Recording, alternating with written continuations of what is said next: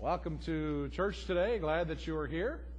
It is a good day to come and be in God's presence and to be in His house and be worshiping together and in the fellowship of other believers as well as in the fellowship with Christ Himself, fellowship of the Spirit. There's no rock, there's no God like our God. No other name worthy of all our praise. Gospel salvation, you cannot be moved. Proven itself to be faithful and true. There's no rock, there's no God like God. There's no rock, there's no God like our God. No other name worthy of all our praise. The rock of salvation cannot be moved. He's proven himself to be faithful and true. There's no rock, there's no God like God. Rock of ages, Jesus is the rock. Rock of ages, Jesus is the rock. Rock of ages, Jesus is the rock. There's no rock, there's no God like God. There's no rock, there's no God like our God. No other name worthy of all our praise. The rock of salvation cannot be moved. He's proven himself to be faithful and true. There's no rock, there's no God like God.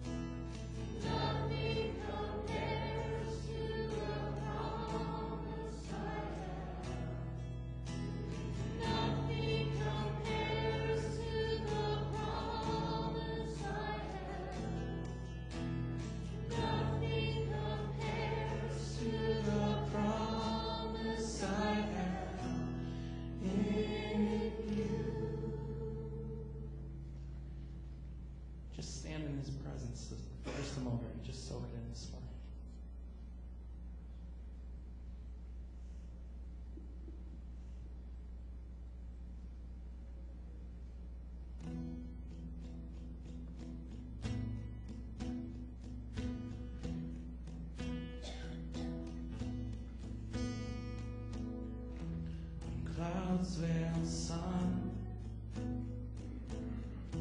disaster comes. Oh my soul, oh my soul. When waters rise and hope takes flight, oh my soul, oh my soul. Oh, my soul,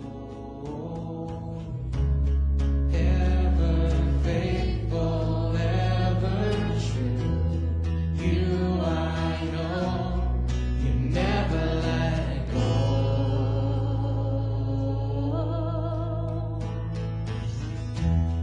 You never let go, you never let go, you never let go. You never let go, you never let go, you never let go.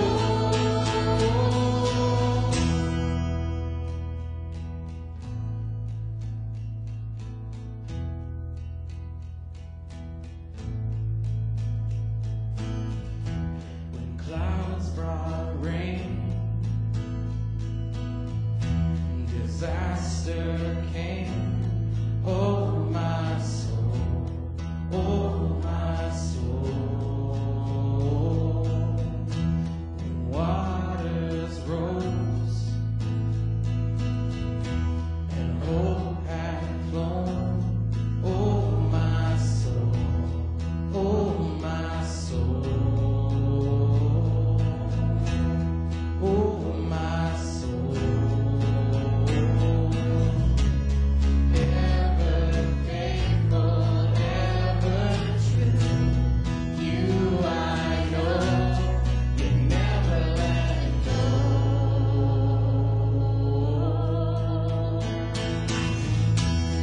You never let go, you never let go, you never let go. You never let go, you never let go, you never let go.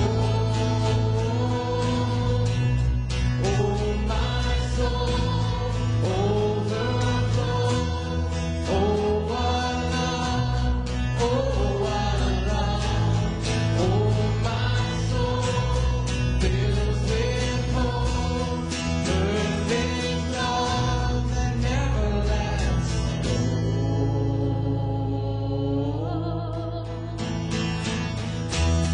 You never let go, you never let go, you never let go. You never let go, you never let go, you never let go. You never let go, you never let go, you never let go. You never let go, you never let go, you never let go.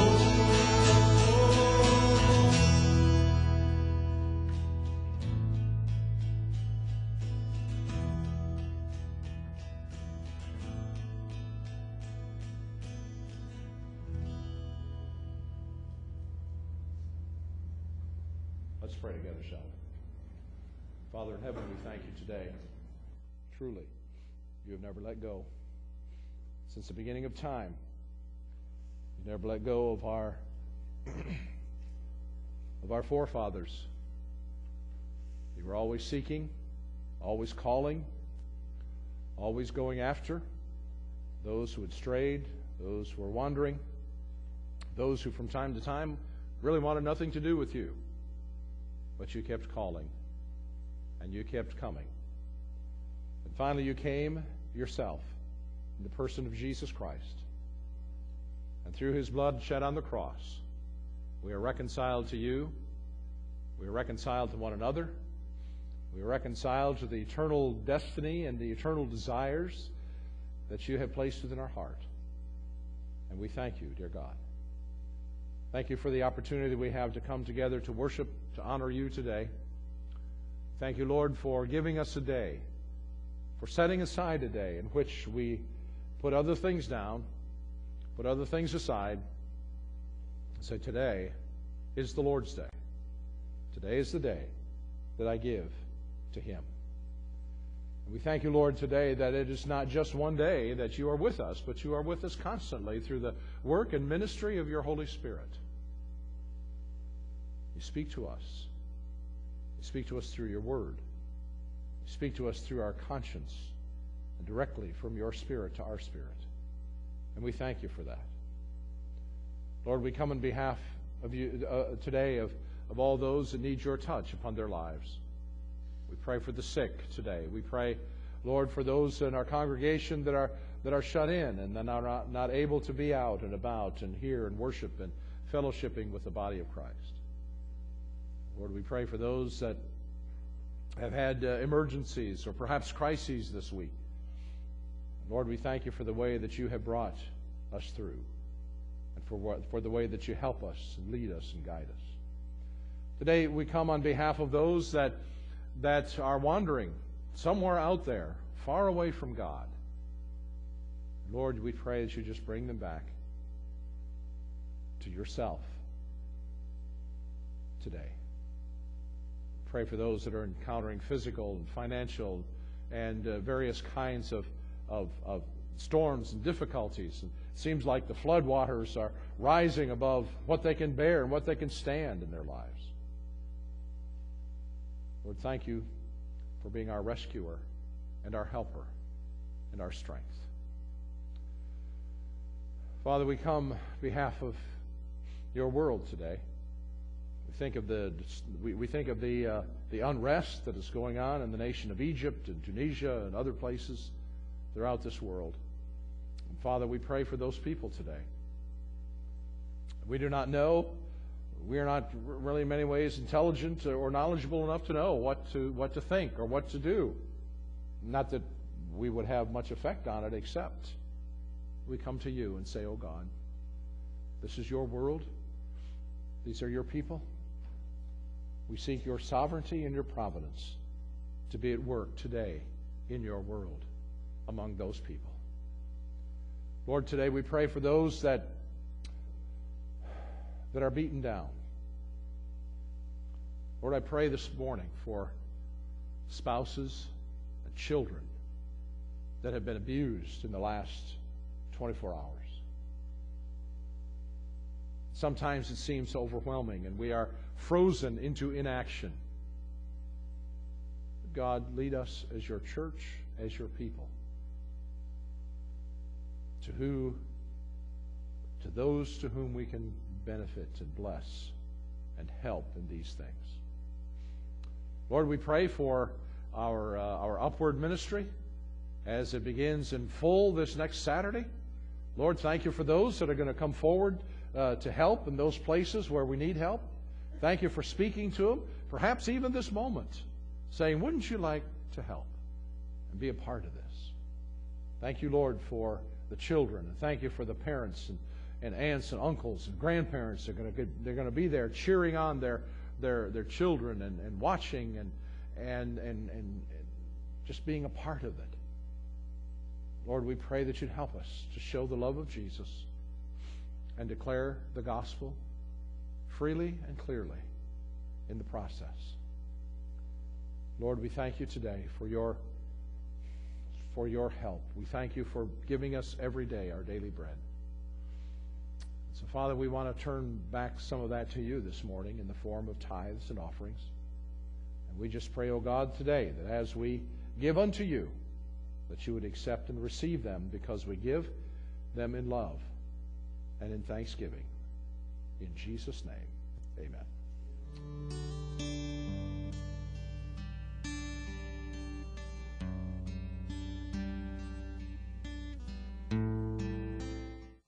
My name is Jarrett, and I am one.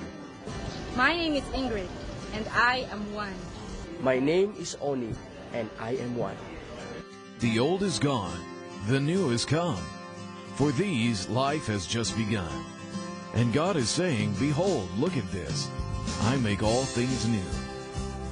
My name is Stella, and I'm one. My name is Vic, and I'm one. Millions of people have seen the Jesus film and have made a decision for Christ, and each has a name and a soul. Ako si Olive, kag isa man ako.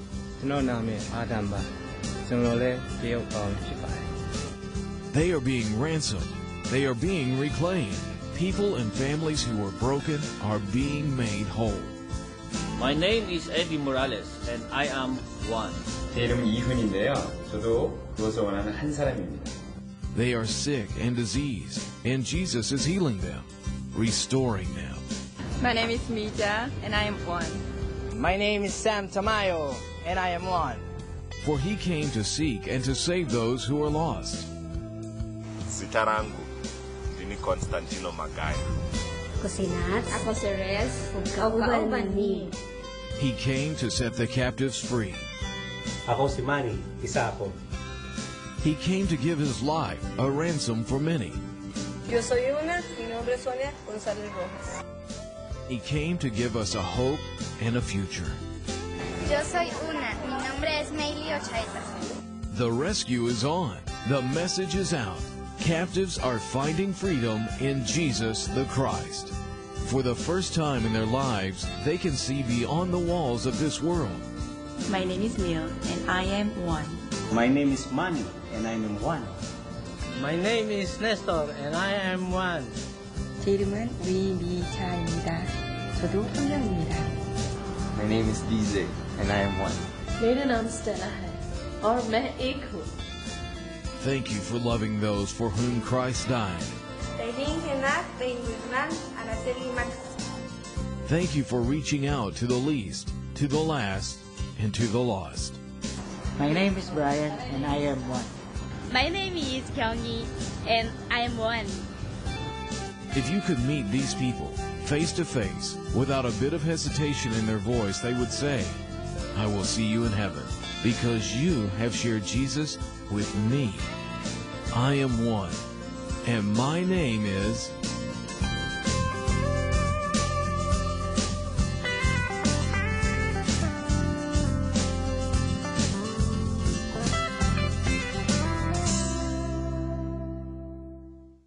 My name is Yerso, and I am 18 years old, and I live in Peru, South America. For a long time, my mother had known the truth of God, but my father did not accept her beliefs. In fact, he would not allow any of us to go to church. This caused a lot of strife in our house, and often they would fight over this difference in their lives. Slowly, his heart began to soften, and he would allow us to go to church. However, he still refused to accept God as Savior or attend a church with us. When word reached us that a team would be coming to our community and showing us the Jesus film, we knew how our father would respond if we asked him to go to the showing with us. We had been rejected plenty of other times, so we went to the Jesus film team members and asked if they would invite our father to the film showing. Much to our surprise and delight, he not only said yes, he actually went to watch the film on the giant screen in our community. Praise God, since seeing that powerful film, we have all, even our father, received Christ in our lives and are proud members of the family of God. Now our home is strife-free, and we praise God for our hope in him. The day I was born, my father was so drunk, he had a very difficult time getting my mother to the hospital on time. After I was born, he went back to the tavern and got as drunk as he could possibly get. When he sobered up, he realized that he had a problem. He would not call it alcoholism because he would never have admitted to that, but we knew. He never took another drink after that day. But going into town was associated with going to the tavern, so we also did not go into town for church. A few years later, we moved to another community. There was only one place available to rent that we could afford. It was upstairs over a tavern. He never took another drink. The miracle of the whole thing, beyond the fact that my father became a changed man, was the fact that 2 blocks around the corner was this little church. It was a very liberal church, but that first Sunday my mother said, "We're going to church." So Mother and I walked down to that church. Some of you older people will relate. I wore a feed sack dress. It was the best thing I owned. Went to church, and Mrs. King took me into a little Sunday school room, and she said, "Dora, Jesus loves you." Nobody had ever said words to me that I was loved. I sold out to Jesus right then. Became very involved in the church. It was a liberal church. It never told me that I had to ask God to forgive me of my sins. It never told me how to be a better person. But I hung in there. I went away to college, and the excuses began. I have to study. I have to work. I have. I used every excuse in the book.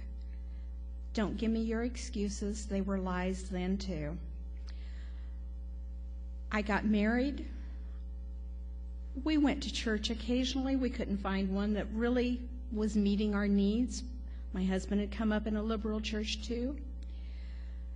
Our children came along. Man, were they good excuses, because I just couldn't get up in time to get 2 kids ready for church and everything. So I continued to stay home. One night there was a horrible accident in front of our house, and this man in uniform came over, and he helped me as we were administering first aid to the victims of the accident while we were waiting for the ambulance. Didn't really say much to me, but the next morning there was a knock at my door. There was Donna. One of the first things out of her mouth was, "I go to the Church of the Nazarene." And I thought, oh, great. Here we go again. Somebody's going to start bugging me about going to church. We became very, very good friends. The 2 families did things together constantly, every week. Come go to church with us. Another excuse. I just kept coming up with them. And then one day they came over and they said, "We're having a Sunday school drive, and I really would like to take your girls to Sunday school to get points for me." I couldn't think of an excuse, and then I thought, oh, Sherry doesn't have shoes for church. The next day they came over with shoes for Sherry, and so they went to church. Still going. Larry and I were, a few Sundays later, were sitting in our chairs enjoying our Sunday morning without the girls, because they were with Ron and Donna. We didn't have a care in the world, when God spoke to us and said, "What are you doing? You are sending your girls to church when you should be taking them." The following week, Ron and Donna came over and said, "Can I take the girls to church?" And I said, "No." That was the end of it. It was a very definite no. But the next Sunday morning, Larry and I got dressed, and we took our girls, and we went to the Nazarene church about a mile down the road. On the way home, Larry looked at me and said, "Do you think we can ever get involved in a group like the Nazarenes?" And I go, kind of roll my eyes thinking, I don't know about this. They're really conservative. But I praise God.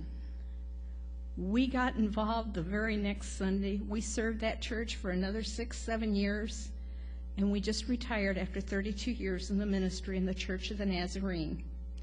I tell you this to encourage you. Do not give up praying for those who are lost. Do not give up inviting them. God has a purpose. The Church of the Nazarene is a wonderful place to bring your friends to meet Jesus. I'm one who believes in the Church of the Nazarene. Thank you, Dora, and thank you.